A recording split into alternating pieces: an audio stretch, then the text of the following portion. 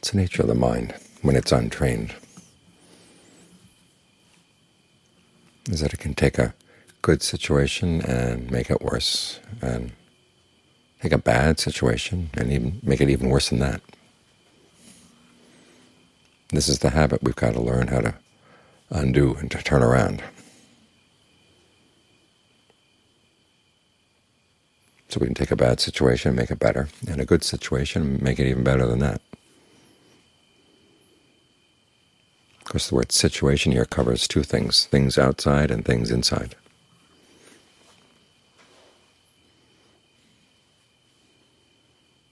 Because a lot of times when things are pretty bad outside and you can't do much about them, you read the newspaper, and almost everything you read in the newspaper is something that's totally beyond your control to affect any difference at all.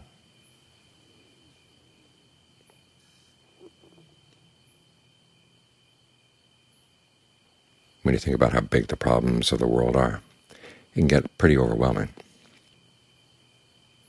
But you can't let that get you down, or give up, or to see that the good you can do in the world is unimportant.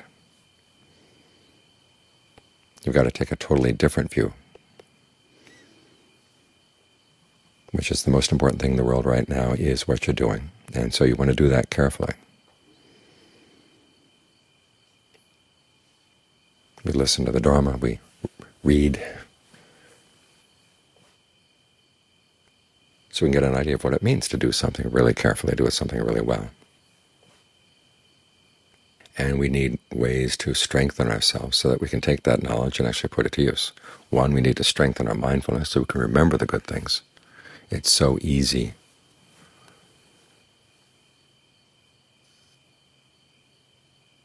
when you're suddenly surprised by events or something really bad happens, to forget whatever you learned about the Dhamma. And it's so easy to let other things you've learned through life come in and take its place. I've seen this recently. People suddenly saying, well, forget about that first precept.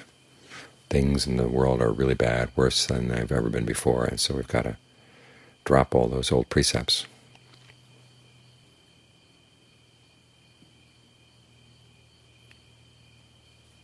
Which is just a very strange set of values taking over. The morality of a Hollywood movie in the 50s, basically. When things are bad, you got to shoot them.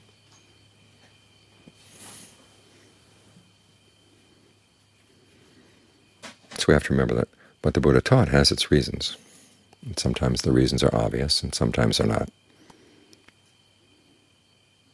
But when he says that all killing is bad, all stealing, all engaging in illicit sex, all lying, all taking intoxicants, all these things are bad.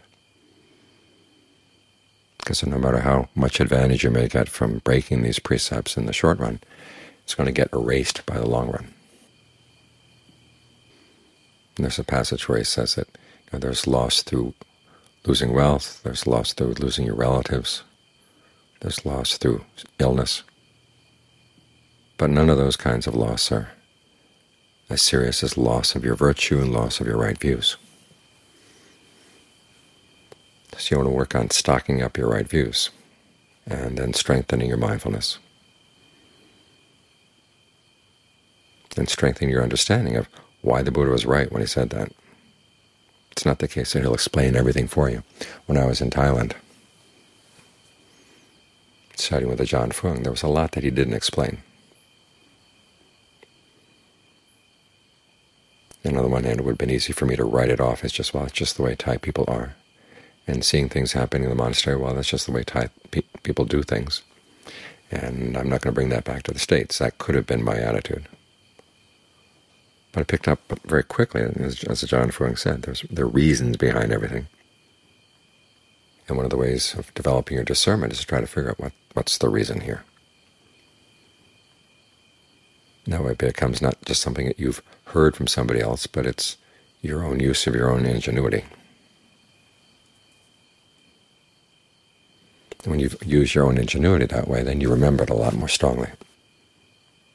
So there's learning what right view is, and there's strengthening your mindfulness. And then just strengthening your resolve. This is one of the reasons why we practice concentration, is to give a mind a sense of being nourished here in the present moment, so that whatever difficult things come up, you're not shaken by them, because you've got an independent source of well-being. That way you can take yourself out of conflicts, and instead of seeing the conflict as just me versus them, or I've got to show them a lesson, whatever that old way of thinking might be. You want to learn to look at it from a new perspective, and having right view and having the strength of concentration, the nourishment of concentration, helps a lot. And part of right view is aging, illness, and death are normal parts of life. The fact that people do really disagreeable things is a normal part of life. That passage where the Buddha says a way to overcome hatred for someone is that this person has harmed me, or is harming me, or will harm me, but what should I expect? This person has harmed people I love, is harming them, will harm them, but what should I expect?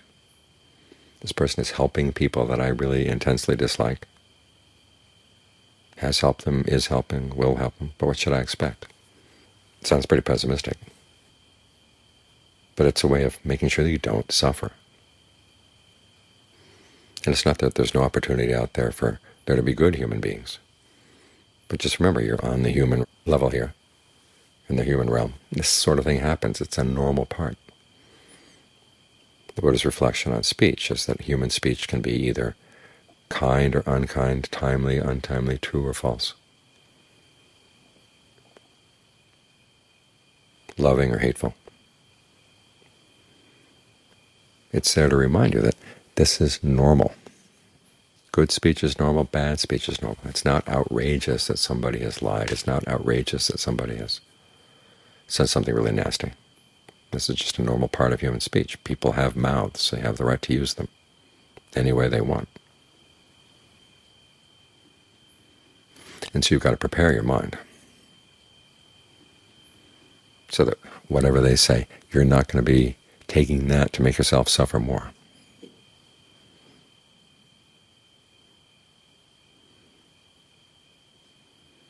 And when you have a sense of well-being inside, it's a lot easier, because you're not hoping to feed on other people's kind words or gentle words.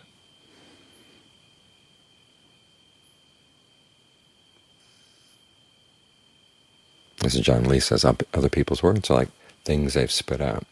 Now, sometimes they spit out good food, but a lot of times what they spit out is not. But in either case, you don't want to be feeding on that. You want to feed on the sense of well-being you can develop within. So this is why we have to develop right view, strengthen our mindfulness.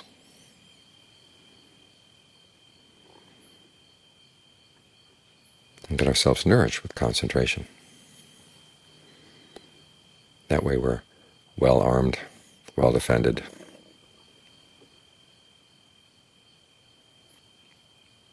And we've got the strength we need to take on the world, because the world is not a pretty place. It has its pretty spots, it has its nice people.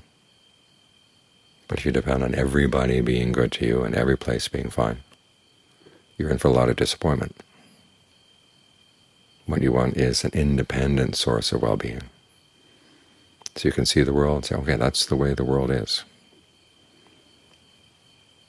I'm here, I'll do my best to help what I can, both inside and outside, but also do my best so I don't have to suffer.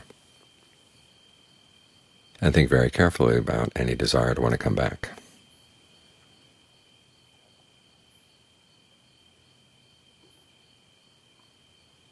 So keep your attention focused right here, what you're doing right now, because it really makes a difference. And regardless of what happens to the world, at least you've got your karma. You've got the sphere of influence that you can do some good in, to some extent outside, but primarily inside.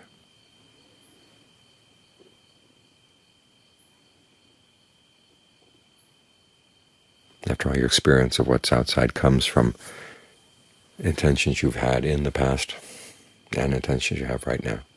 The past ones you can't change, but you can do something about your intentions right now, so focus your attention there.